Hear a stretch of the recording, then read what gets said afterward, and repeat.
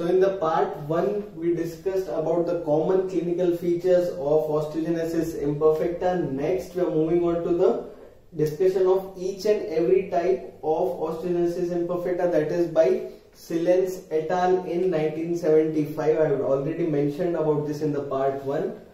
So we'll start with the type 1 Osteogenesis Imperfecta. It is considered to be the most commonest form of all the types, and it is considered as the mildest form, right? So it is divided. Now this type 1 has two subtypes in it, that is subtype A and subtype B. Now this subtype A is not having Dentinogenesis Imperfecta, while the subtype B will have Dentinogenesis Imperfecta. It will be most commonly seen in infancy. Some cases are also seen in neonatal age group or in utero, but most common you have to remember that is infancy. You will see blue sclera. I have already explained what is blue sclera.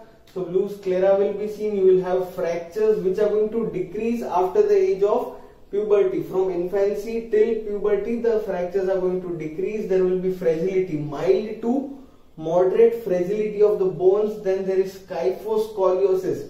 What is kyphoscoliosis? Kyphoscoliosis is combination of kyphosis as well as scoliosis. So that is improper curvature of spine, that is posterior, as well as the sideways curvature of spine is improper. There is curve in the spine, and coronal as well as the sagittal plane. I can say that this is my coronal plane, and if I bisect myself like this, this will be my sagittal plane. So in coronal as well as the sagittal plane there is curvature of spine, that is known as kyphoscoliosis. There is hearing loss, easy bruising and short stretcher, right? So these are the common features or clinical features of type 1. You have to remember subtype A, subtype B, and these are the clinical features. Now moving on to the type 2, which is mostly seen in utero. There will be extreme bone fragility. In this we had mild to moderate bone fragility. Here we have extreme bone fragility. In utero fractures will be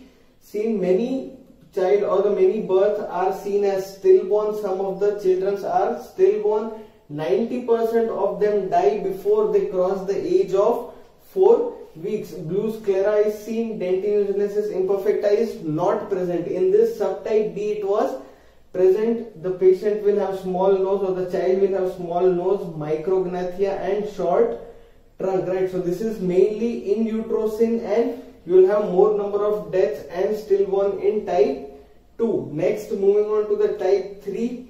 Now this type 3 is in utero as well as neonatal. 50% of cases are in utero and 50% are neonatal. There is sclera seen of variable hue, that is variable shades. You will see the color of sclera. There is limb shortening. There will be shortening of limbs, fracture. There will be frontal bossing, and some cases of pulmonary hypertension is also seen. So this is type 3, which is having main, that is 50% in utero and 50% neonatal, with sclera of variable hue and pulmonary hypertension. Now moving on to type 4. Now this type 4 is again somewhat similar to type 1, because in the first part 1 of this topic I had said that type 1 and type 4 are seen in infancy age, right? So this is also again common in infant group of people. Subtype A and subtype B is present. Same like type 1, in subtype B there will be presence of Dentinogenesis Imperfecta. There will be fractures, bowing of legs and limb shortening. That's it. There will be no blue sclera saying, no hearing loss, no frontal bossing, anything, pulmonary hypertension, nothing is present. Only fractures and bowing of bones and limb shortening is present, along with Dentinogenesis Imperfecta. So these are the 4 types of Osteogenesis Imperfecta. Next we will discuss about the oral manifestations of this condition.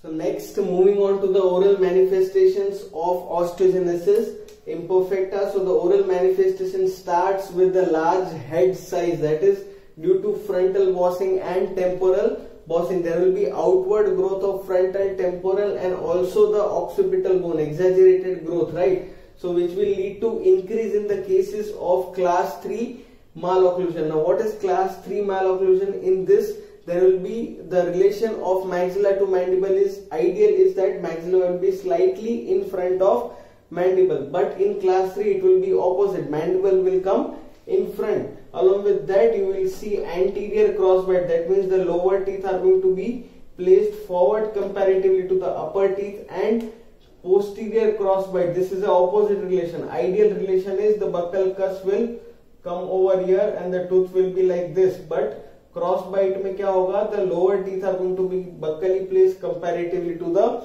upper teeth. So anterior and posterior crossbite with increased cases of class 3 malocclusion. This all is due to maxillary hypoplasia. There is decreased amount of growth of maxillary bone, right? So which will create forward growth, or which will show that the mandible is more forward than maxilla. And actually there is decreased growth of maxilla, which is showing that the mandible is in overgrowth state, right? Along with that, there will be numerous impacted teeth, and ectopic teeth are also going to be seen. The patients with osteogenesis imperfecta will also have impactions of first and second molar, which is comparatively different or tragic to see from the normal population, right? So there will be impactions.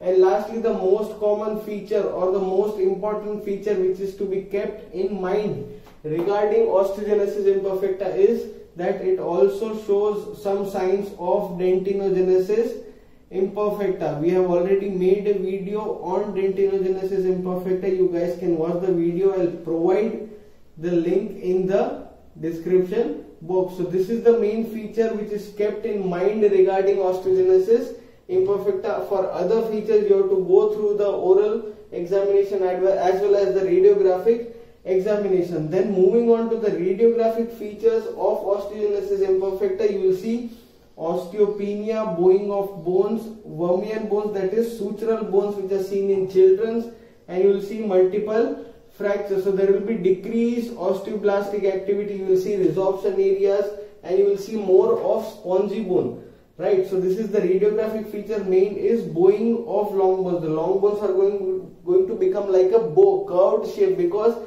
they can't bear the weight and the bones are already fragile. So there will be bowing of bones and fracture most commonly. Moving on to the histological features.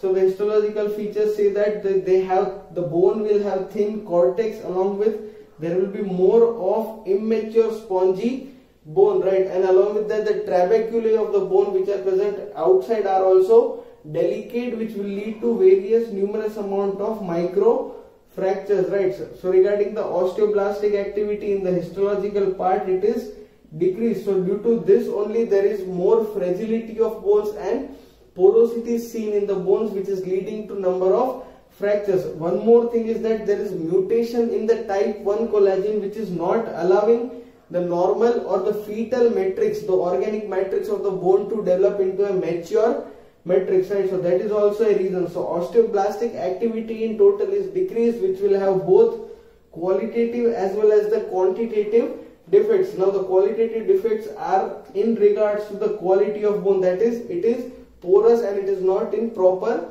matured state. Next is quantitative. There is decreased deposition of bone. So this all is leading to the condition osteogenesis imperfecta. Regarding the treatment, there is not much or there is no specific treatment for osteogenesis imperfecta. You can just carry on the regular procedures which are to be done. Any infections are there, then you could treat that, but no exact treatment is there for osteogenesis imperfecta. Regarding the life expectancy of this condition, so in the type 1 form of this condition, we saw that there is not much of involvement, so the patient is going to live according to the general population. But in other types like type 2, there is in utero fractures and the babies are stillborn or they die before 4 weeks of age. So the life expectancy decreases in the other types like type 2, 3 and 4, but in type 1 you can expect some life expectancy. So this was all. Today is Wish Monday, hooray! Let's talk about OI. What is OI? OI means Osteogenesis Imperfecta, which means my bones are soft. It can break very easily. It is so bad when I break my bone. When I break my bone, my family comes and wrap it so that it doesn't break more. Please, family and friends, please, who have other conditions, please don't give up. try and try again until you win. And please support OIF Ghana to support all OIs in Ghana. Thank you.